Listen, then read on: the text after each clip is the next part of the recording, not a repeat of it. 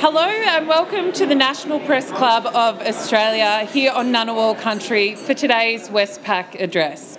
I'm Kath Sullivan, the ABC's National Rural Reporter and also the Acting President of the National Rural Press Club. Our guest today is Andrew Campbell, the Chief Executive of the Australian Centre for International Agricultural Research. We might refer to it as ACIA forthwith, who'll be speaking today about Australia's role in feeding the world. Andrew was recently appointed as the Interim Executive Managing Director also at the global organisation overseeing agricultural research centres and can perhaps tell us a little bit more about that.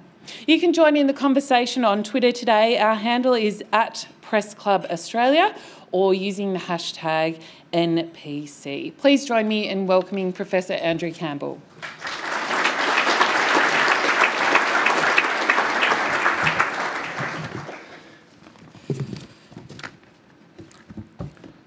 Thank you, Kath. Dawura nuna, dawura nunawal. Yangu nalawili dunimanyan, nulawalwali, dawurawari. Yingara dindi, wangalari jinyin. It's a pleasure to be here on Ngunnawal country, and I acknowledge the elders and also acknowledge any other Aboriginal people watching today. Thanks to the National Rural Press Club for hosting this event, and especially to Cathy Reid from the Crawford Fund and Eleanor Dean and her great team for the excellent organisation. I would also like to acknowledge the presence here today of senior members of the Diplomatic Corps, ACR Commission Chair Fiona Simpson, Commissioner Tony York, and my successor as ACR CEO, Professor Wendy Umberger, whose appointment was announced by Senator Wong yesterday. Congratulations, Wendy.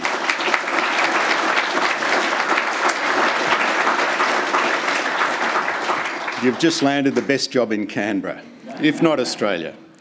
I'd also like to acknowledge senior leaders from the public service, the science community, ACR colleagues and friends and family. Thank you all for coming.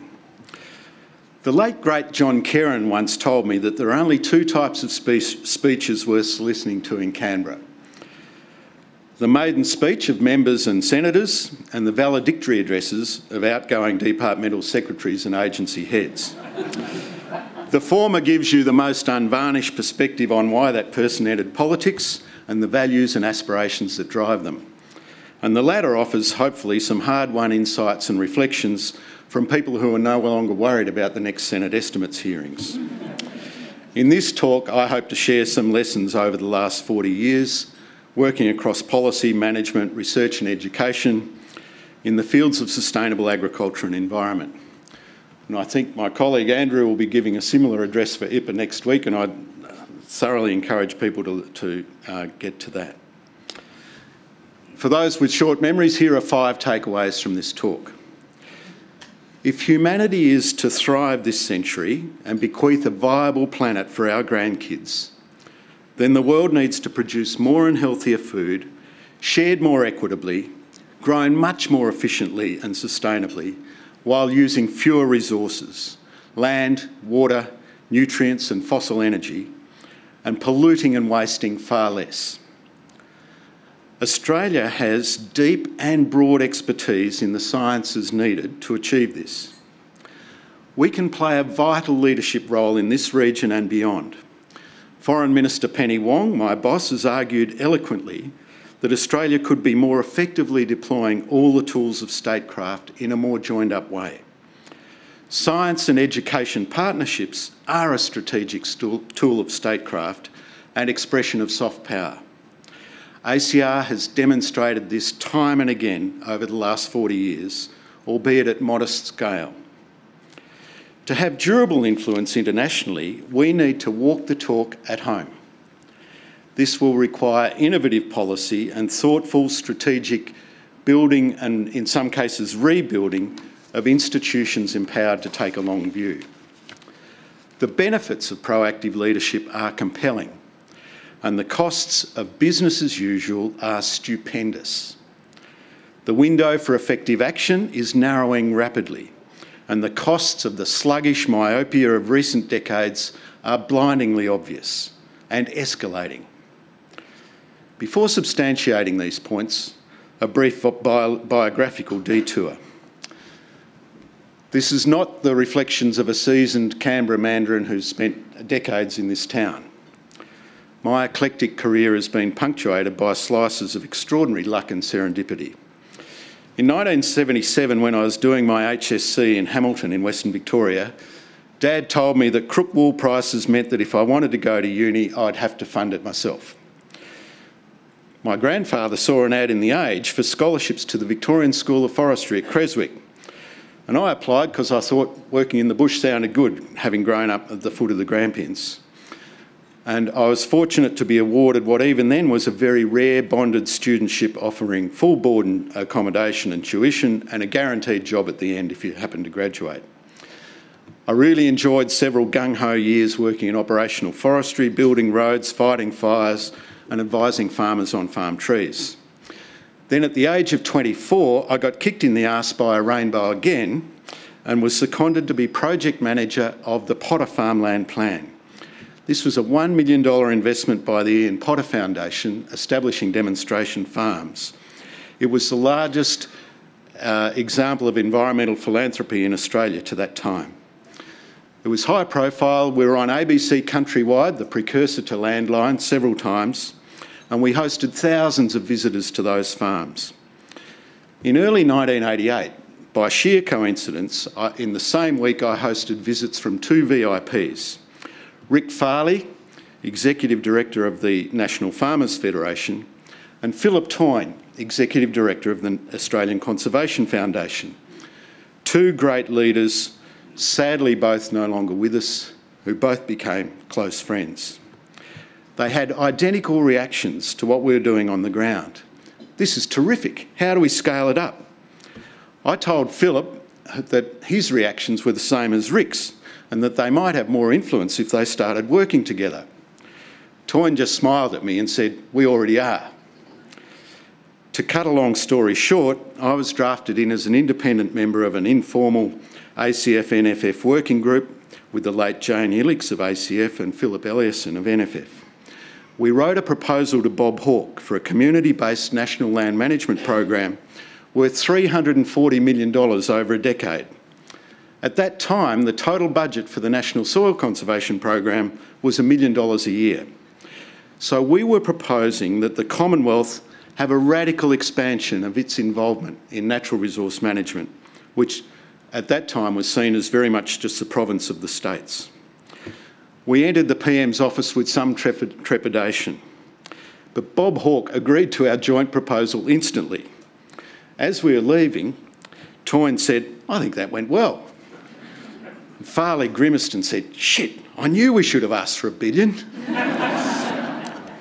Rick Farley was the most authentic leader and the most strategic political operator I've ever known. His sudden death in his early 50s was a tragic loss for this country. And I often wonder how Farley today would handle the rancid polarisation of what passes for a lot of public policy debate. Bob Hawke launched the decade of land care at the junction of the Murray and Darling rivers at Wentworth in 1989. The then Shadow Minister, Bruce Lloyd, was on the podium, along with the ACF and NFF and others. Can you imagine today launching a new environment initiative with a decade of funding, with the government and the opposition and all the competing stakeholders all on the podium? This reflected the bipartisan convening power of the NFF-ACF alliance, and more particularly the leadership of Farley and Toyne and the personal trust between them. I was appointed to a newly created role of National Land Care Facilitator with unusual reporting lines to Rick Farley, Philip Toyne and the then Minister Peter Cook, who later it was John Kerrin and then Simon Crean. From 1989 to 92, before email and before mobile phones, let alone social media, I did more than 200 tours to every part of the continent, looking at land care on the ground and reporting direct back to the Minister, the NFF and ACF. By the middle of the 1990s, 2 out of every 3 Australian farm families were involved in land care. There were land care and water watch programs in every state, in every primary school, and they were core parts of the curriculum in every jurisdiction. There were diverse care groups and watch groups in the cities and along the coast, as well as in traditional farming areas. That role taught me more than anything else. I learned from Toyne and Farley about the power of partnerships and the political potency of unusual alliances between stakeholders who normally disagree, but can put areas of disagreement aside to work together in the national interest. I also learnt from them and John Kerrin that if you want to change policy or shake things up, then timing is everything. Of course you need good content and good arguments, but the best proposal in the world will disappear without trace if it lands in the political mix at the wrong time. And from Rick Farley, I learned that when the time is right, go big. Be ambitious. Incrementalism can't get us where we need to go. After 4 hectic landcare years, I escaped to the Netherlands to do a master's and wrote a book on landcare. Then I ran out of money and returned to Australia in 1995. 5 years as a bureaucrat in the Environment Department was followed by 7 years as Executive Director of Land and Water Australia, then 4 years running my own consultancy business, then almost 6 years as an academic at Charles Darwin University. Darwin was something else, the most distinctive capital city in Australia by a mile. It was a great insight into the challenges and potential of Northern Australia and of working with Indigenous people on their own country, but also of the frustrations of academia.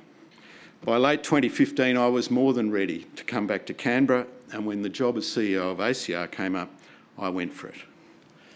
The Australian Centre for International Agricultural Research is a wonderful example of a well-designed, fit-for-purpose institution, a statutory authority that has served the foreign affairs portfolio, the Commonwealth and the national interest extremely well since it was established by the Fraser government in 1982.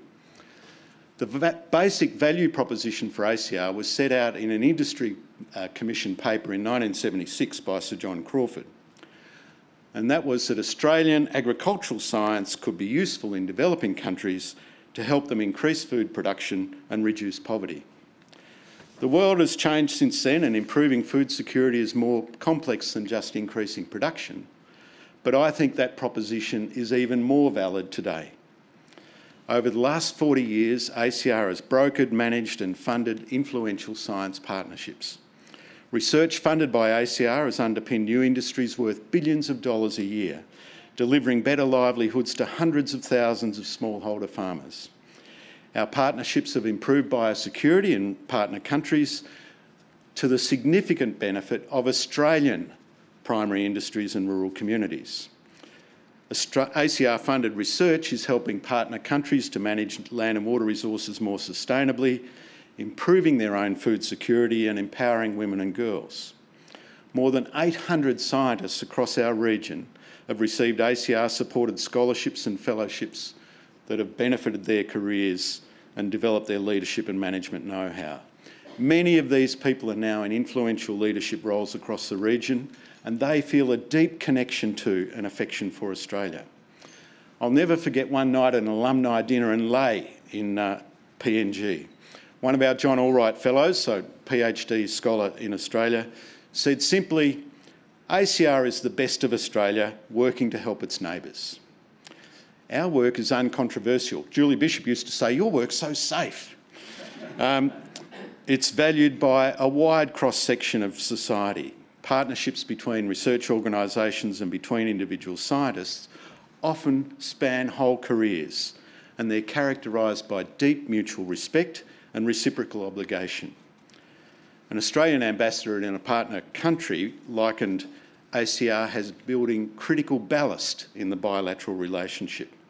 Strategic, targeted, valued, stable work that operates effectively under the radar and steadily accumulates goodwill and influence, irrespective of the static and the volatility of bilateral and multilateral politics that our DFAT colleagues have to deal with on a daily basis. I could spend the rest of this talk talking about wonderful projects ACR has delivered, but I don't need to, because hot off the press, literally today, we're launching this book, and all of you who've made the effort to be here today can take one with you at the end. It's a fabulous book on 40 years of ACR structured around people, partnerships, projects and places. This is tremendously rewarding work. But from my 40 years in research, extension, education, consultancy, management and policy, it's glaringly obvious to me that it's not enough. Collectively, we are doing too little, too slowly, too partially and too timidly to tackle the obvious challenges that have been well understood by scientists for decades. We're going backwards.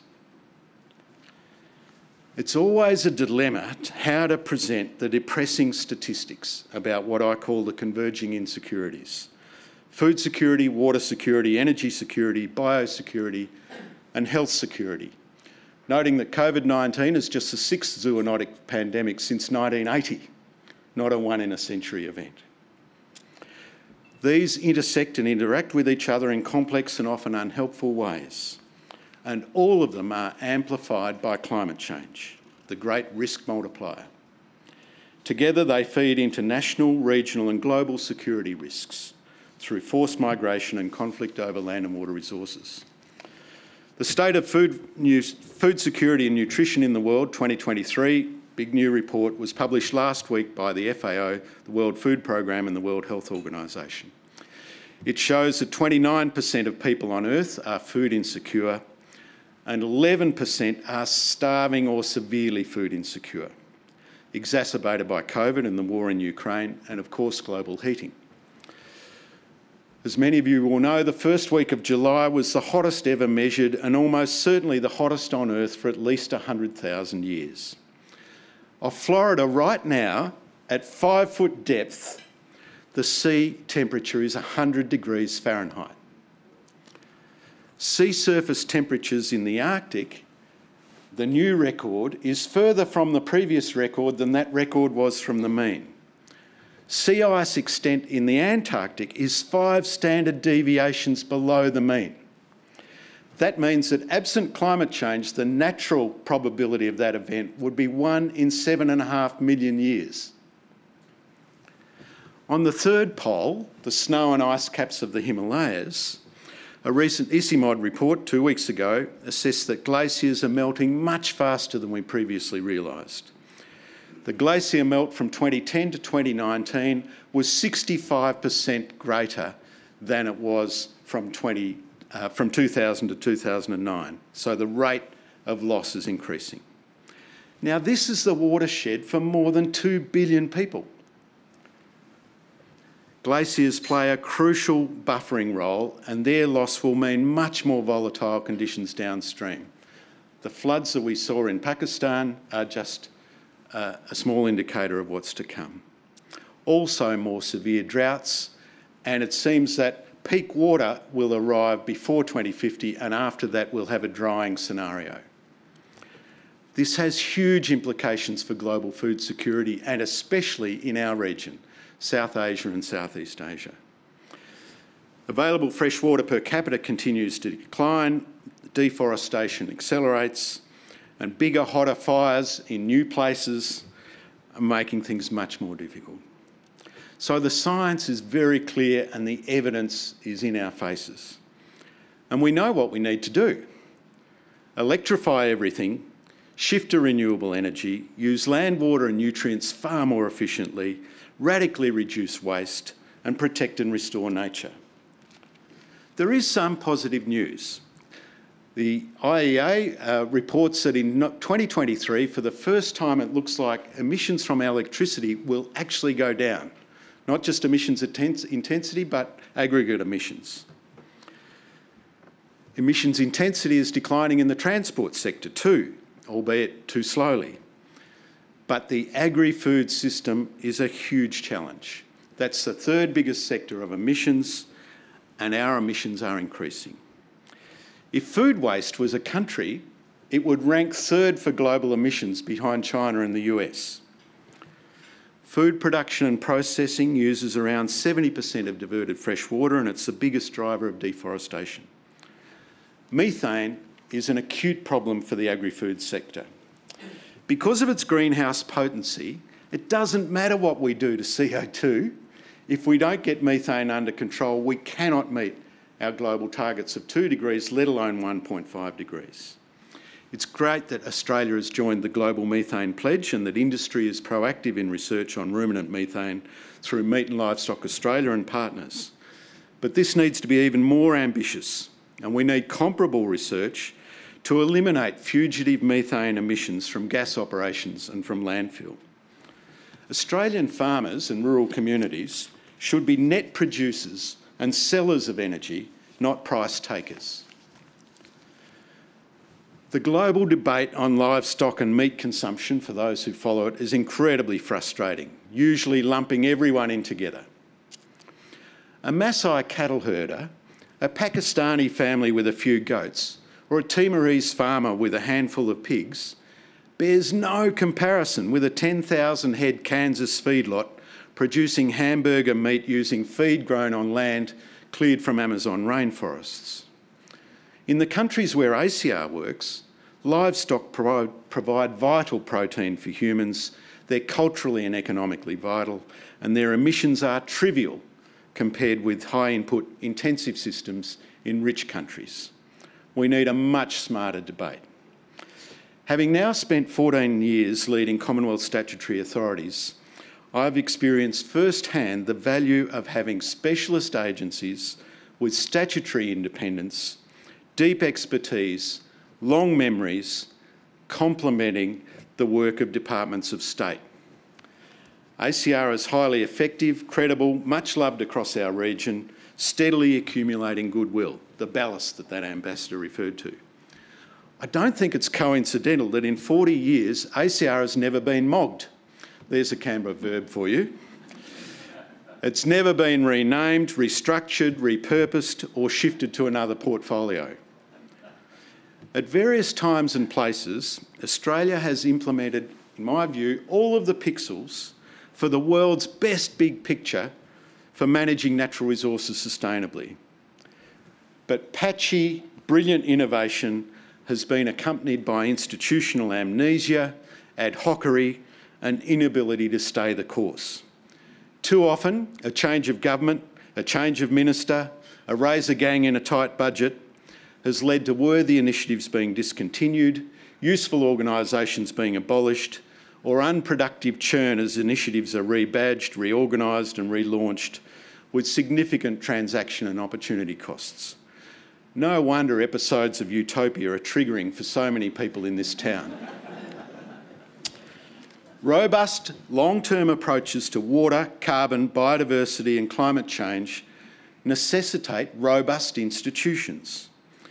In my career, just in my own space, I've seen the abolition in the mid-1990s of the Energy R&D Corporation, Land and Water Australia in 2009, the National Water Commission in 2014. These were all very useful statutory bodies doing important long-term work. Our institutional architecture is much the poorer for their loss. We've also seen the demise of non-statutory valuable initiatives like the National Climate Change Adaptation Research Facility, which did fantastic world-leading work, sector by sector, on climate change adaptation. Had it continued, I think we would have been much better prepared in places like Lismore, Mallacoota and Kinglake. Over a spate of scarifying recent royal commissions, we've seen time and again the need for more robust, independent, expert institutions with a clear focus on the long-term public good and national interest. We seem to have lost the muscle memory for effective regulation, for timely and well-targeted compliance and enforcement effort, for independent umpires with teeth and the courage and resources to use them.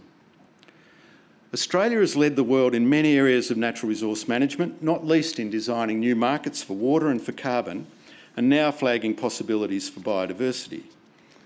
But if we don't have similarly world-leading measurement, monitoring, audit and verification systems, backed up by effective independent regulation and adequate compliance effort, we'll see distortions and inequities in these markets, information asymmetries, a lot of subprime carbon, and ultimately ongoing environmental degradation and pollution.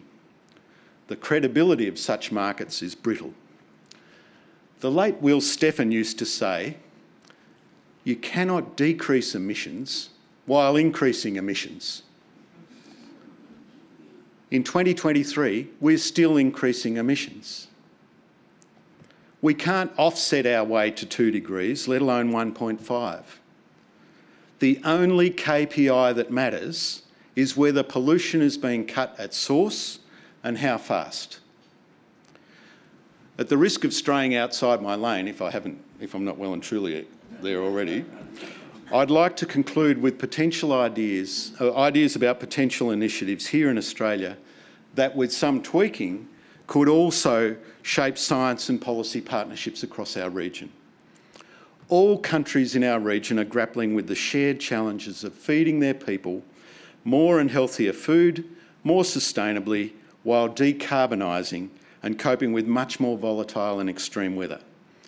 Australian science and policy innovations can be influential well beyond our borders to a much greater degree than they are currently. So-called soft power, I hate that term, can be highly strategic, improving regional and national security here and now. It would be timely to rejuvenate Landcare with associated citizen science and schools programs, making much greater use of digital media and cool new environmental monitoring tools, much cheaper and much more accessible than anything we've had in the past, to foster constructive community engagement in environmental repair, circular economies and renewable energy. We published this book last year on lessons from Landcare across more than a dozen countries. And there's a principle woven through this book called subsidiarity, a governance principle that decisions should be made at the most appropriate level, usually the lowest, most practical level. This seems even more apposite as we confront ever more extreme events where centralised, top-down approaches are often found wanting. The Lismore floods are a classic example. With the SES headquarters underwater, a community Facebook page became the coordinating mechanism for an ad hoc flotilla of tinnies that rescued many people off their roofs, saving many lives. We should explore how more distributed, self-reliant, community-based networks can actually be the default emergency system, not having to be magicked up in real time, because we know centralised systems will probably fail. Doing this work in Australia would be incredibly relevant right across our region as man-made disasters become more and more frequent and intense. A DFAT-funded and DAF-supported international Landcare program for food security and climate resilience could foster people-to-people links between Australian Landcare groups and their counterparts in the Pacific and Southeast Asia. Of course I'm biased, but in my view this is a no-brainer. Good environmental policy essentially boils down to trying to influence behaviour so that pollution, destruction and degrading activities become less attractive, and incentivising more sustainable and regenerative activities. Juicier carrots, smarter sticks, clear targets, rules and guardrails, transparent monitoring and enforcement by independent expert bodies. Unfortunately, current policies in many countries do the opposite. A recent global analysis of agricultural subsidies worth $550 billion each year, undertaken by the World Bank and the International Food Policy Research Institute, found that 87% of these subsidies are counterproductive. They actually work to increase emissions, increase degradation and exacerbate social inequity. Less than 30 cents in the dollar of that $550 billion of agricultural subsidy gets to farmers.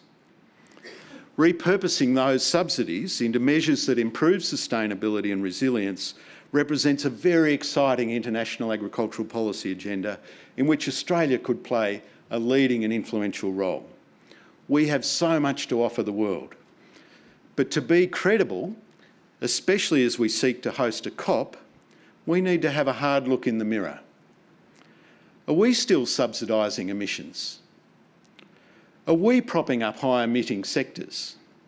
Are we overlooking sleepers like fugitive methane from fracking operations? The big challenges I'm talking about are all international and cross-sectoral. Accordingly, the science needed to tackle them is an international enterprise, necessarily collaborative, multidisciplinary and participatory. That's something that Australia actually does very well, especially in agriculture, environment and health. We've had to innovate to prosper on our ancient depleted soils in a highly variable climate. Our scientists are very used to working with farmers and industry in partnerships thanks to our rural R&D corporations and our cooperative research centres. As a middle-sized country, but with great technical depth and breadth, we have more convening power than we realise. I would love to see Australia leading big international missions in applied research for development, tackling these converging insecurities across our region, playing a convening, brokering and partnering role. This would reflect the Minister's desire for Australia to deploy all tools of statecraft in a more considered, integrated way across governments, industries and communities. Foreign Minister Penny Wong recently approved an updated ACR 10-year strategy that foreshadows new transformational research initiatives and more ambitious partnerships within Australia and internationally. This provides a fantastic framework for my successor, Professor Wendy Umberger, with the great ACR team and partners working with Fiona Simpson and the Commission to build on that 40-year track record in a new era of Australian science partnership in our region. Australia is well positioned to build on this platform, leading and working with our neighbours to tackle the most pressing challenges of our age. Thank you.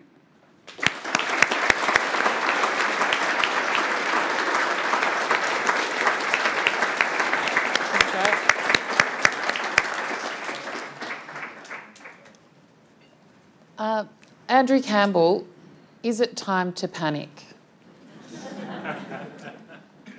Or whether it's time to or not, Kath, it's not a very productive activity. No, we just need to work harder and smarter. And we have all the tools and we have all the know-how. We need to understand that there are powerful vested interests in favour of the status quo, and we need to crunch through that. Has that changed over your time in the role? Has what changed, sorry? Well, both the interests, the vested interests, but also your, I guess, optimism or thoughts about some of the challenges. I guess you might pick up from my talk that I'm increasingly frustrated. But you're smiling. And because the window is narrowing, and the longer we take and the slower we respond, the more expensive it's going to get, and the more compromised will be the bequest for our kids and our grandkids. And so that's the frustration. And for many people in the scientific community, they sort of oscillate between despair and hope. But we do need to figure out ways of increasing momentum very substantially. We could see in COVID that we're able to do it when we had a burning platform. And the trouble with climate change is that it is every bit as burning a platform, but it creeps up on you more slowly and across a broader canvas. So, yeah, we don't have a choice. We have to. And I guess I'm asking you to reflect on your time in the position. Obviously your frustration has grown, but what sort of response are you encountering from both the community, governments, policymakers about your concerns and the plight that you've highlighted today? We get a fantastic response from, speaking with an ACR hat, from our partners in partner countries, obviously from farmers that we're working with and industry players that we're working with and policymakers too. And certainly, you know, there's enormous scope here, and the Minister has approved our new strategy that says we want to scale this work up. And so certainly in my discussions with Penny Wong, she completely gets it. So I'm confident there'll be, you know, that the direction is right. It's about how fast and how far we go. I want to come back to the methane in a moment, but we will open for questions. Mike Foley is from The Age and the SMH. Thanks, Professor, and I'm from the National Rural Press Club as well. Thank you for your frank address. I'm going to draw on some comments that John Blackburn has made repeatedly. He's, chair of the Institute of International Economic Research. He's a former Deputy Chief of the Australian Air Force as well, and he's been warning for several years that there are growing impacts of climate change across our region are a huge concern in terms of food production in the region, and he's warning it will drive conflict, instability, people displacement across the region, and of course, that's going to hurt our neighbours in the region, and will also materially impact Australia as well, as you've outlined, Professor. But given your remarks about valedictory speeches providing the unvarnished insights, in the spirit of the late great John Kerrin, I'd be asking you to dig deep, draw on that again. So, what's Australia doing wrong? What can Australia do better to address the pressing problems in our region from those issues that John Blackburn's so concerned about? I think, as I outlined in my talk, I think we have the scientific know-how. We've got fantastic scientists and research organisations and the ability to work effectively overseas. So we could be playing a stronger and more proactive leadership role in our region. Just take an issue like the Supreme Court of India recently decreed that farmers should stop burning stubble. They burn their rice stubble so they can put in the wheat crop. Well, CSIRO, with support from ACR, invented a new seeder called the Happy Seeder, which can actually help them to do that. And they've sold 20,000 of these things in the Punjab in just the last few years since the Supreme Court made that decision. Australian know-how helping India solve a problem and grow 6 tonnes of wheat in a rice stubble with that technology developed in Australia. I could give you a dozen examples like that we could be progressing far more aggressively than we are now across Eastern Africa, South Asia, into Southeast Asia. Fantastic tools for more efficient irrigation, terrific ways of ensuring that all the fish in the Mekong, which provides 60% of the protein, can get upstream through dams and irrigation weirs. At the moment, they're trading off their energy security for their food security. It's Australian know-how that helps them to get around those problems, and we could be much more aggressively pursuing that and investing a lot more in it. And in my view, that aid investment is not a humanitarian play to help out poor people in poor countries. It's a highly strategic investment for Australia that plays very well for our own security. Levels of people moving are going up. Forced migration is on the rise from places like Yemen and the Horn of Africa, and we're going to see a lot more of that. Our work is actually preventative if we get it right. Thank you. Jamison Murphy. G'day, Andrew. Jamison Murphy from The Land. Thanks for your speech. It was fabulous. You mentioned the need for effective regulators. I just wanted to ask you about the APVMA. Australia really relies on its clean and green image, having high standards and effective regulators. There's a lot of questions over the APVMA's effectiveness at the moment. Some people have suggested that will affect our international reputation. And given your expertise and the circles you moved in, I thought you would be one of the few people really qualified to weigh in on that question. Sorry, mate, that's way too far outside my lane.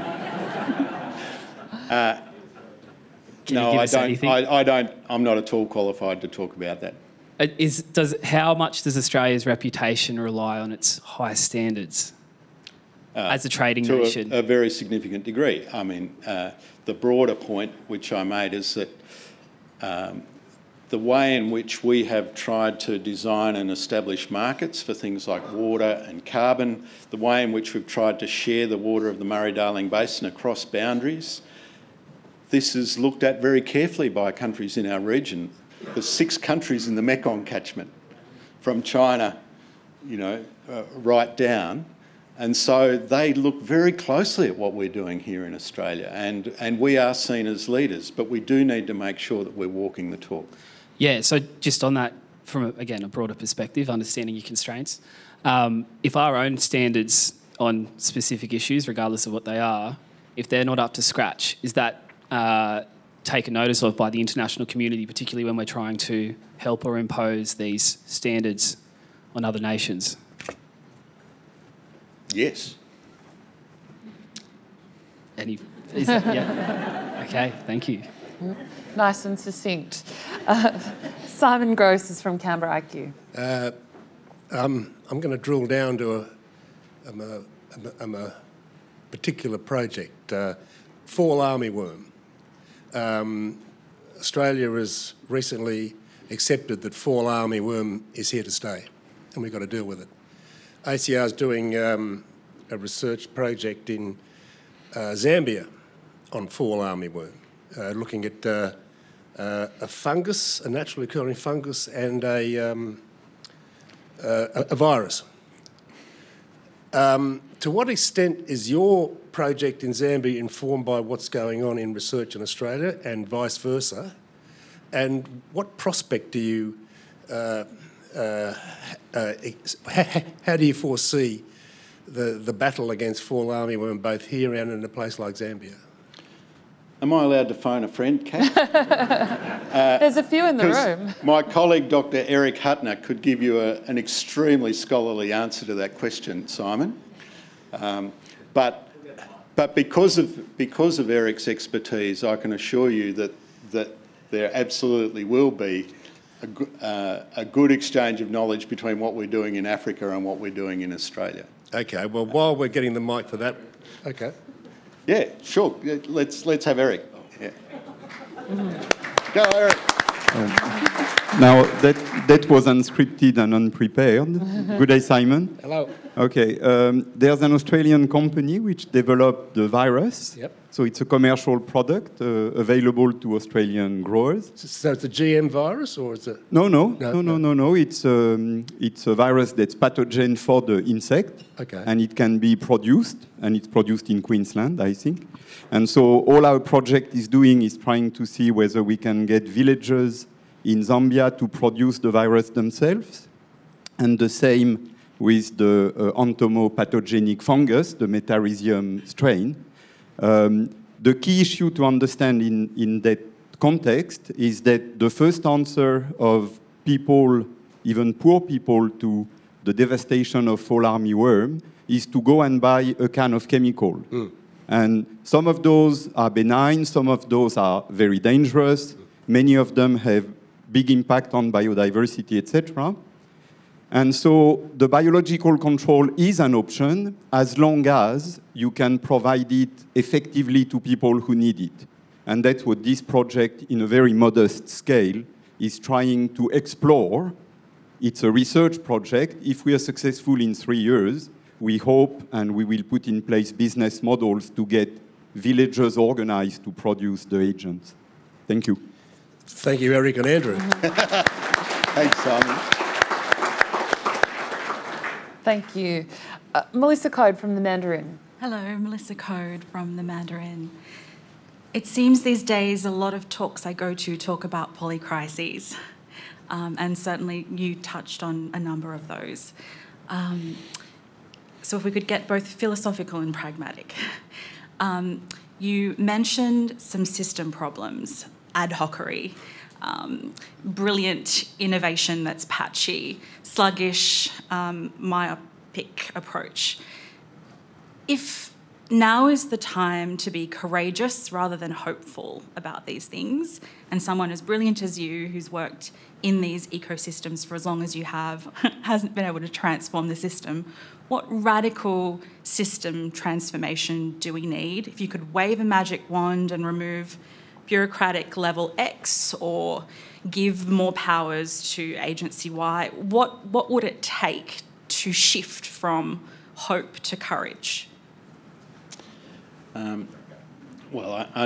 There aren't any magic wands or magic bullets in this space. I'm a counsellor on the ACT division of IPA, the Institute of Public Administration, and I know, talking to senior colleagues across the public sector, we're all thinking about how we build stronger institutions that are able to have a very clear line of sight on the national interest and the public interest, and be effective over the long run. How we look after the knowledge, how we try and make sure that we're not a forgetting system, how we try and work more effectively across agency and departmental boundaries. They're all tools of statecraft too. And we need to really refocus on those things to build, in my view, more effective institutions. The universities' accord between the government and the university sector is a good opportunity for a reset. In our space, I'd love to see Australia have a much more effective overarching alumni program. Through Australia Awards, we've trained tens of thousands of people across the region, but we don't have a proper, ACR does, but the broader alumni program doesn't. The data's not organised, we don't know where everybody is. An ambassador can't click a button and say, who do we know in such and such an organisation or in such and such a lobby group?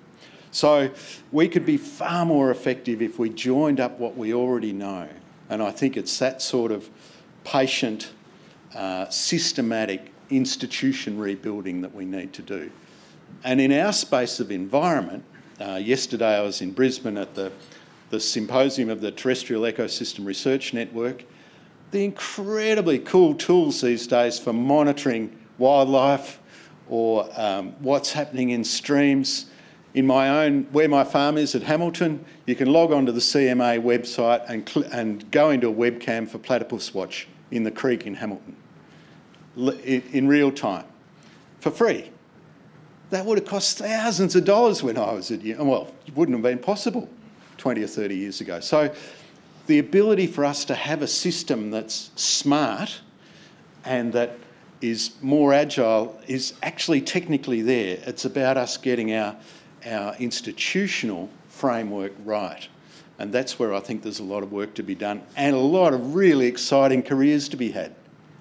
There's brilliant people coming into the Australian public service and obviously at a community level, and we need to join things up. As I said, I'd like to look at what happened in Lismore and actually design things around that, rather than saying, let's build a bigger and better cavalry. The cavalry won't come over the hill.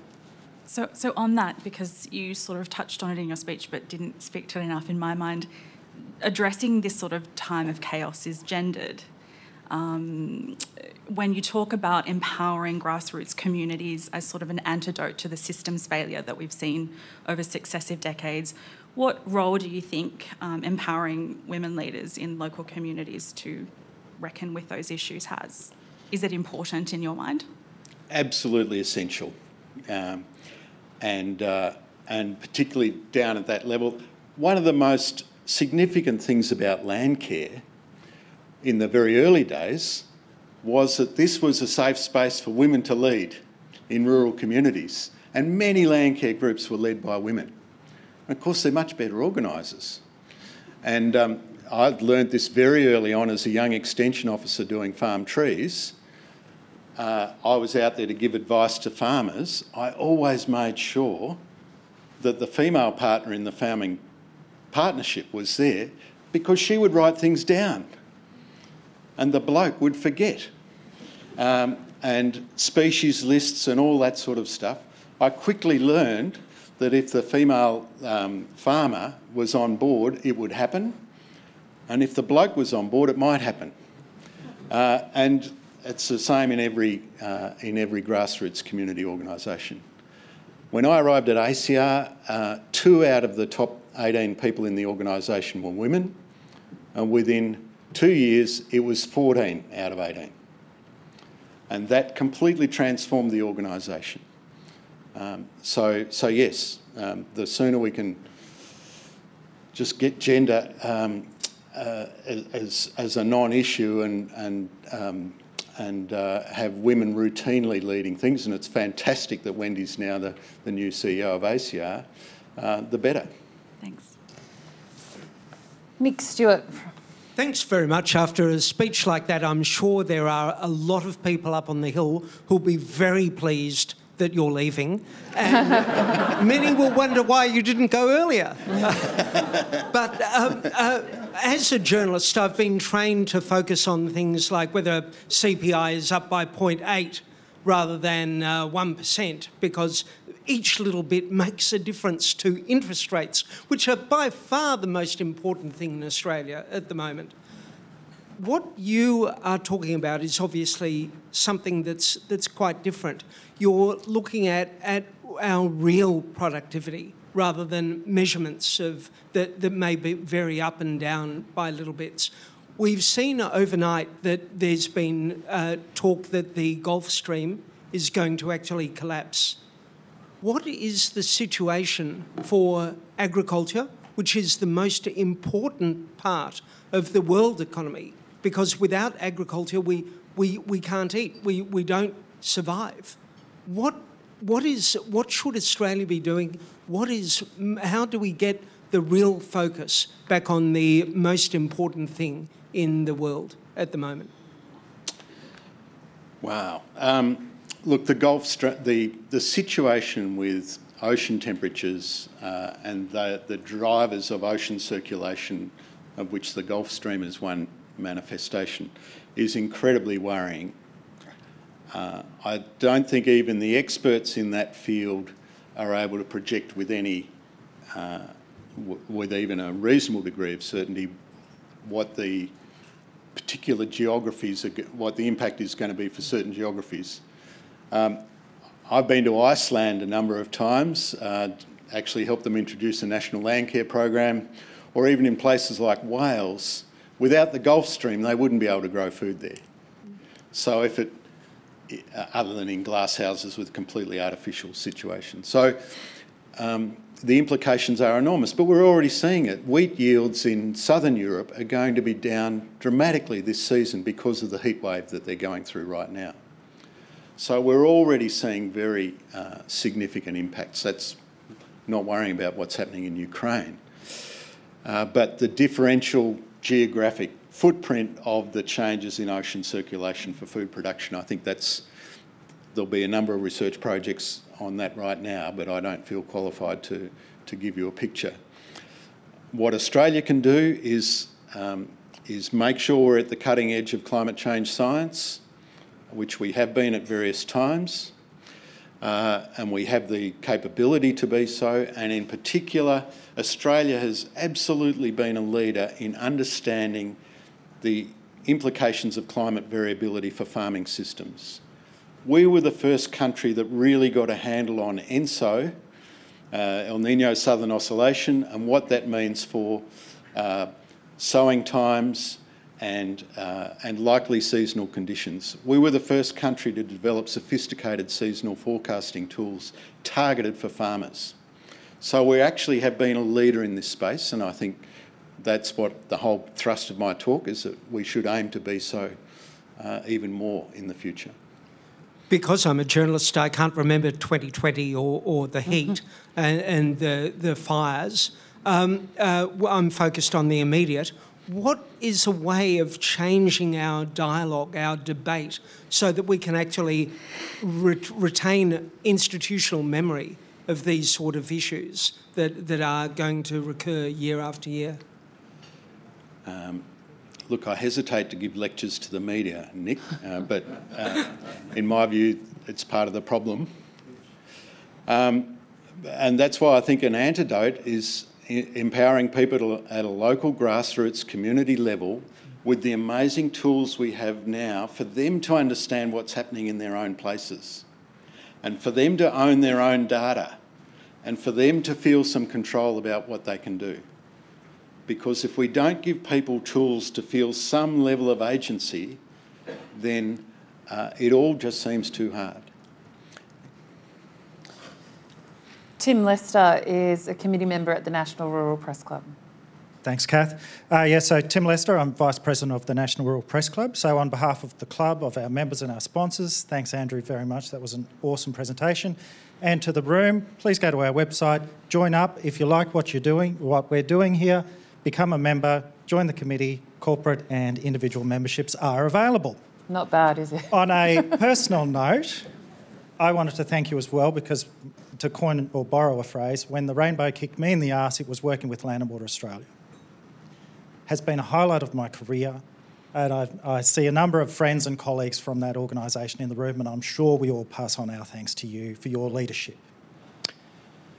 Now I work in the forestry industry, so this is quite a contested space, but I was thinking, what's your reflection on the current state of the relationship between the environmental and agricultural movements?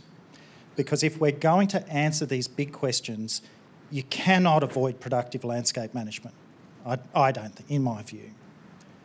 So having seen the growth of the land care movement and the way that environment and ag came together to work in that space, where do you think we currently are, and what might we need to do if that needs to be improved?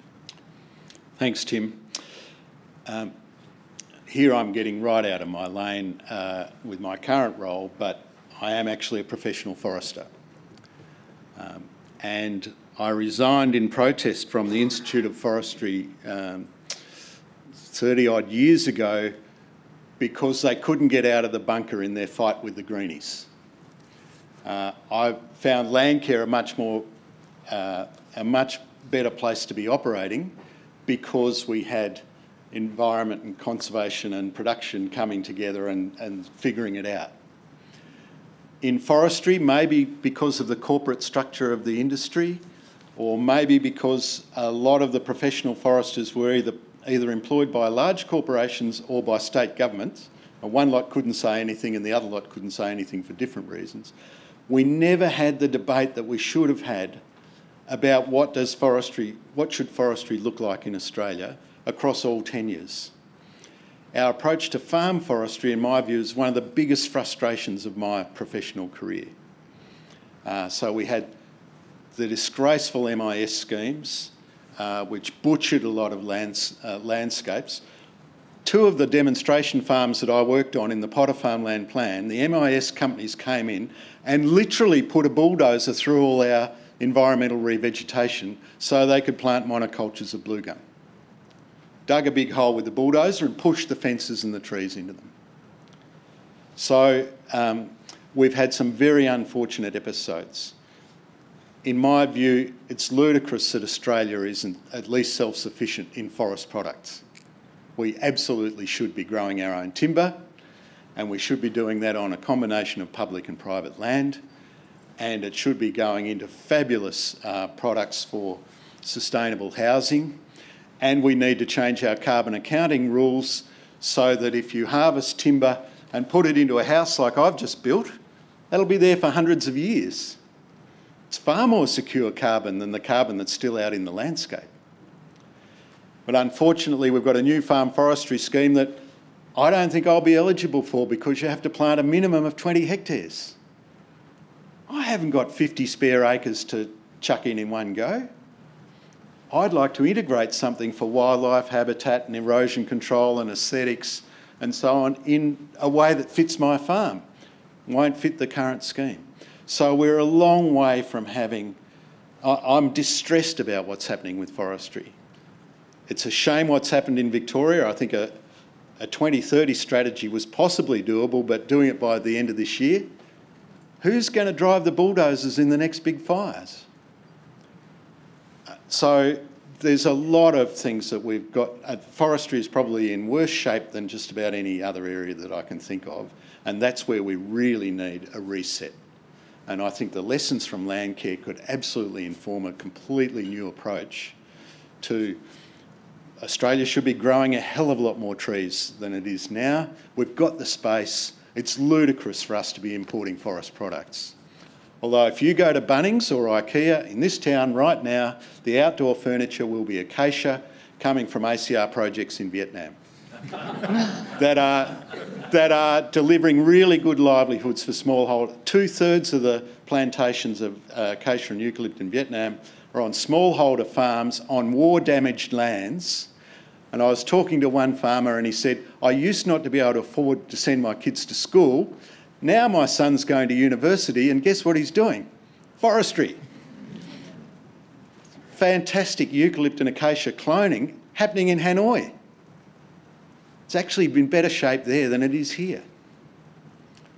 ACR, and this is my final point, ACR is the biggest funder of forestry research in Australia to fund Australians to work overseas. So we've got the whole architecture completely wrong. Andrew Campbell, we'll let you make one more point. With 2 more days left in the role, we do have one question to come from Sam Coggins, who's a PhD student at ANU. How did he get in? I've been trying to work that out as well, to be honest. Yeah. I'm part, yeah. I felt pretty anxious having to ask a question, but then also hearing about the climate change and food security challenges that we're facing, being reminded of those, but then felt really hopeful and almost a bit excited hearing about the fish ladders in the Mekong and the fall armyworm thing in Zambia and the happy cedar in India, all facilitated by ACR. Are there any other ACR projects that you're particularly proud of and would like more Australians to be more aware of?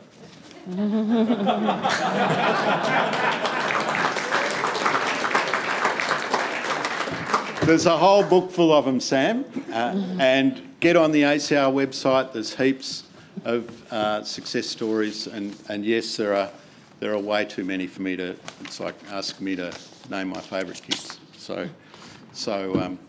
yes, there are many. Beautifully done.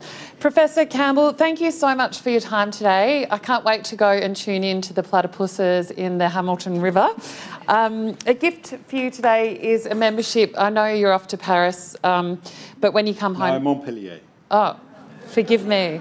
But when you're in Canberra, you've now got access to the car park. So thank you once again for your address today.